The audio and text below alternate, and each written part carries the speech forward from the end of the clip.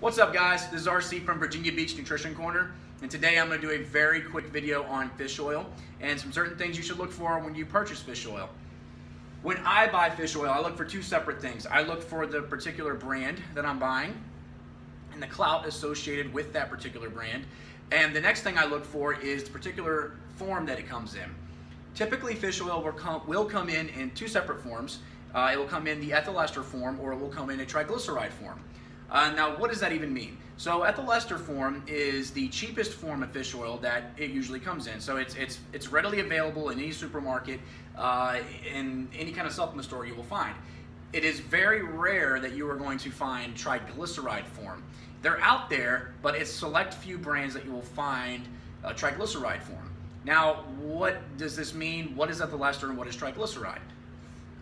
Essentially, ethyl ester is a synthetic form of fish oil that we do not have the liver enzymes to effectively break down. Triglyceride form is actually a fish oil that is in a whole food form. So your body cannot distinguish whether if you're eating fish or if you're taking a fish oil pill.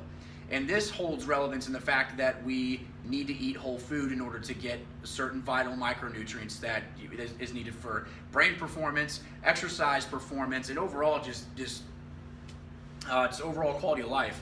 So when I look for any kind of supplement, I always try to make sure that I'm getting a whole food aspect somewhere, and it's not a synthetic form.